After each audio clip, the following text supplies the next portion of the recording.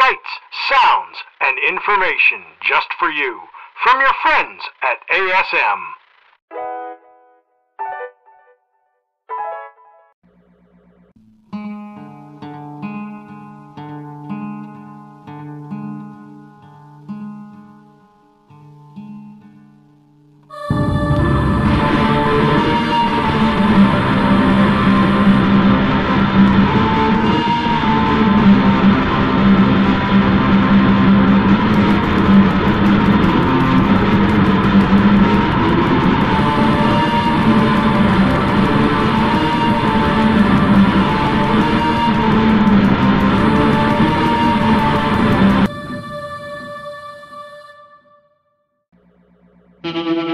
Welcome to the turn of night.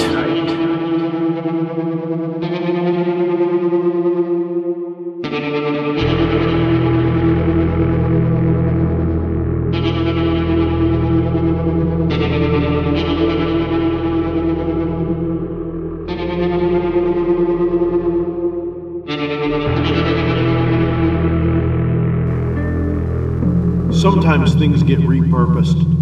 Whether it's finding a new use for an existing product or an experimental idea that got ditched and then dusted off later on. Whatever the case is, most often when we recycle something, it is for money. You see,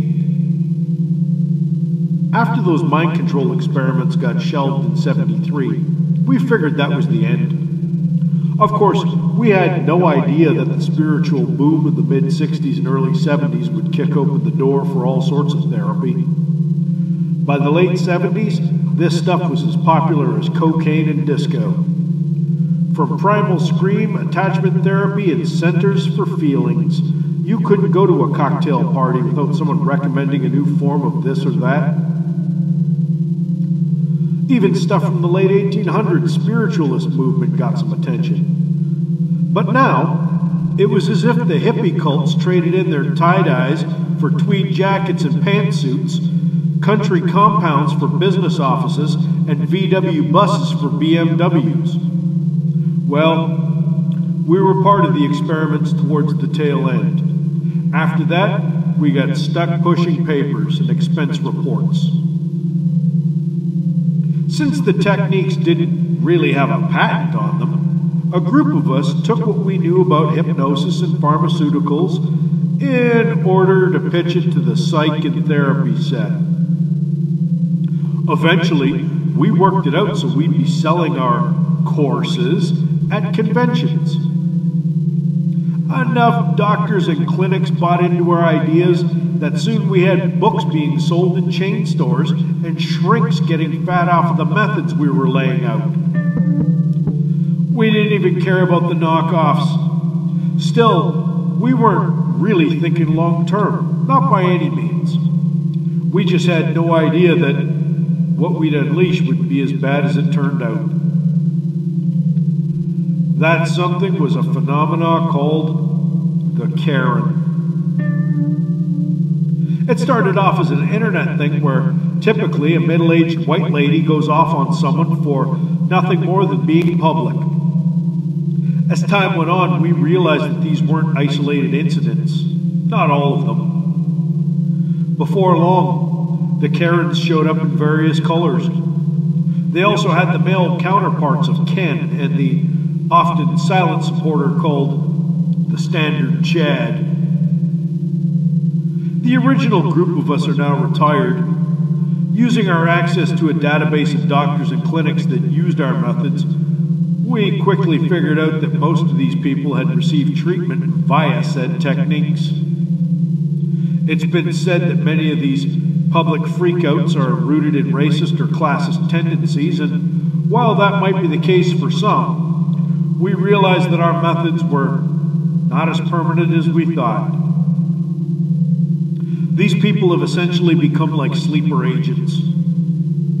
It wasn't the typical complaint over cookouts in public parks that really frightened us, but the 1,000 plus that received a treatment called Basic Plus. The usual techniques, but including a now discontinued drug called Comatose, as in calm. It was originally called Sleeping Devil. After a trial run in Desert Storm in which 20 of the test subjects became extremely dangerous on a non-human level, it was discontinued. That was around the time we dissolved our side business. We figured that any civilian who took it could never be in as heightened a state of anger or fear as a soldier. Still, after one mysterious incident that was blamed on spontaneous human combustion, we had to act. Setting up our recall in the guise of focus groups, we'd slip them the antidote, the new brand of organic juice we were testing. All around North America and the UK, we had our pop-ups and had gotten everyone on the list, save two. Conveniently enough, these two were married. Well, we were foolish to think it would go so smoothly. As we speak, the lady is downstairs in the lobby. What started as a parking space disagreement has escalated beyond the usual social media clique. Peering over the railing from the safety of the third floor, we can see the chaos unfold.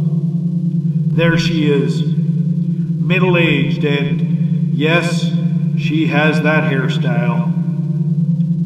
Her husband has floated in behind her too. His polo shirt and yuppie-looking khakis are in tatters.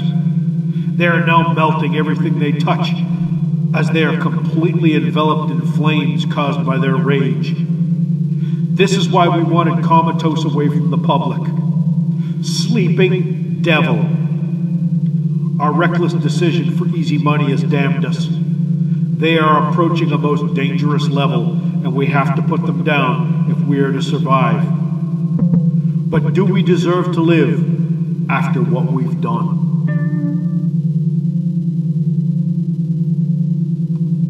I want to speak to the manager!